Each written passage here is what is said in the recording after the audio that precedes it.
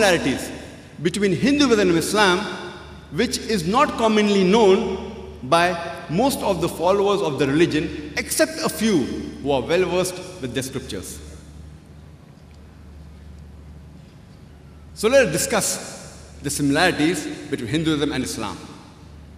The glorious Quran says in Surah Baqarah, chapter number 2, verse number 177, it says, "It is not righteousness that you turn your face to the east or west, but it is righteousness that you believe in Allah, that you believe in the last day, that you believe in the angels, you believe in His books, and you believe in His messengers." There's a hadith mentioned in Sahih Muslim, volume number 1, in the book of Iman, chapter number 2, hadith number 6. A person approaches Prophet Muhammad, peace be upon him, and asks him, "What is Iman?" The Prophet replies that Iman is having faith in Allah, Almighty God, in His angels, in His books, in life after death, and in His messengers, and in destiny, in Qadar. So basically, there are 6 pillars of Iman in Islam. The first is believing in God. Number 2, in His angels. Number 3, in His books. Number 4, in His messengers. Number 5, in the hereafter, that's life after death. And number 6, in Qadar, that is destiny. So let us discuss the similarities between Hinduism and the pillars of Iman in Islam. The first is the concept of God. Let us understand what is the concept of God in Hinduism. If you ask a common Hindu that how many gods does he believe in, some may say 3, some may say 10, some may say 100, some may say 1,000, while others may say 33 crores, 330 million. But if you ask a learned Hindu who's well versed with the scriptures, he will tell you that the Hindus should believe and worship only one Almighty God. But the common Hindu, he believes in a philosophy known as pantheism. The common Hindu says that everything is God. The tree is God, the sun is God, the moon is God, the human being is God, the snake is God. What we Muslims say, everything is God's. G-O-D with an apostrophe S. Everything belongs to God. The tree belongs to God, the sun belongs to God, the moon belongs to God, the human being belongs to God, the snake belongs to God. So the major difference between the common Hindu and the common Muslim is the common Hindu says everything is God, we Muslims say everything is God's. G-O-D with an apostrophe S. The major difference is only the apostrophe S. If we can solve this difference, of apostrophe S, the Hindus and the Muslims will be united. How do you do it? Ta'alaw ila kalmatin sawa'in bainana bainakum. Come to common terms as between us and you. Which is the first term? Allah na'budu illallah. That we worship none but one Almighty God.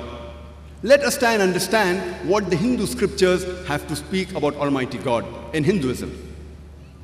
Amongst the Hindu scriptures, one of the sacred scriptures are the Upanishads. It's mentioned in the Chandogya Upanishad, chapter number 6, section number 2, verse number 1. It says, Ekam evidityam. It's a Sanskrit quotation which means God is only one, without a second. It's mentioned in the Shvetashvatar Upanishad, chapter number 6, verse number 9. Na cha se kasij, janita na chadipa. Of him there are no lords. He has got no master. Almighty God has got no parents. He has got no mother. He has got no father. He has got no superior. It's mentioned in the Shvetashvatar Upanishad, chapter number 4, verse number 19. Na tasya pratima asti, which means of him there is no likeness. Almighty God has got no likeness. It's mentioned in the Shvetashvatar Upanishad, chapter number 4, verse number 20. Almighty God is imageless. No one can see him with his eyes. No one can see his form with these eyes. And amongst the Hindu scripture, the most popular is the Bhagavad Gita. It's mentioned in Bhagavad Gita, chapter number 7, verse number 20.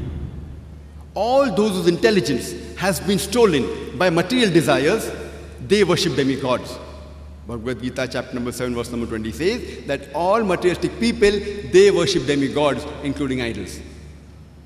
And amongst the Hindu scriptures, the most sacred are the Vedas. It's mentioned in Yajurveda, chapter number 32, verse number 3, Na tasya pratima asti. Of him, there are no images. Almighty God has got no images. He is unborn. Only he should be worshipped. It's mentioned in Yajurveda, chapter number 40, verse number 8, Almighty God is imageless and pure. It's mentioned in Yajurveda, chapter number 40, verse number 9, Andhatma pavishanti ya asambuti upaste. Andhatma means darkness, pravishanti means entering, and asambhuti means the natural things like fire, water, air. So Yajurveda chapter number 40 verse number 9 says, they are entering darkness, those who worship the natural things like fire, water, air, etc. And the verse continues, they are entering more in darkness, those who worship the sambhuti, that is the created things like table, chair, idols, etc.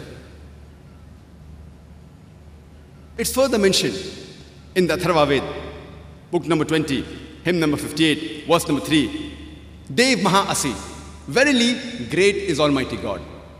And amongst the Vedas, the most sacred is the Rig Veda. It's mentioned in Rig Veda, book number 1, hymn number 164, verse number 46. Ekkam sat vipra bahuda vidante. Truth is one, God is one. Sages call him by a variety of names. And the same message that God is one and sages call him by a variety of names is repeated in Rig Veda, book number 10, hymn number 114, verse number 5.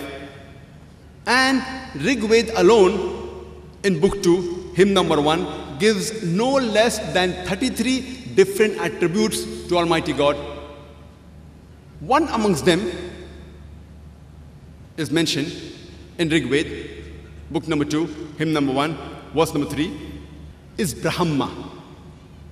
If you translate Brahma into English, it means the creator. If you translate into Arabic, it means Khalik.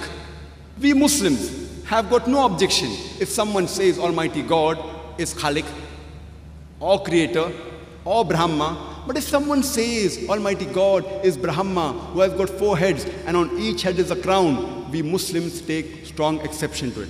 Moreover, you are going against Svetasvatara Upanishad, chapter number 4, verse number 19, which says, Na tasya pratima asti. Of him, there is no likeness. The other attribute given in Rig Veda, book number 2, hymn number 1, verse number 3, is Vishnu. If you translate Vishnu into English, it means the sustainer, it means the cherisher. If you translate into Arabic, it is somewhat similar to Rabb. We Muslims have got no objection if someone calls Almighty God as Rabb, sustainer, or cherisher, or Vishnu. But if someone says Vishnu is Almighty God, who is relaxing on a couch of snakes, traveling in the sea, or flying in the air on the bird Garuda, who has 4 hands, one right hand is the chakra, the discus, the left hand he has the conch, we Muslims take strong objection to it. Moreover, you are going against Yajurveda, chapter number 32, verse number 3, which says, Na tasya pratima asti. Of him, there are no images. Almighty God has got no images. It's further mentioned in Rig Veda, book number 8, hymn number 1, verse number 1, Ma chadanadi sansad.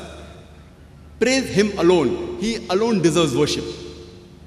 It's mentioned in Rig Veda, book number 6, hymn number 45, verse number 16.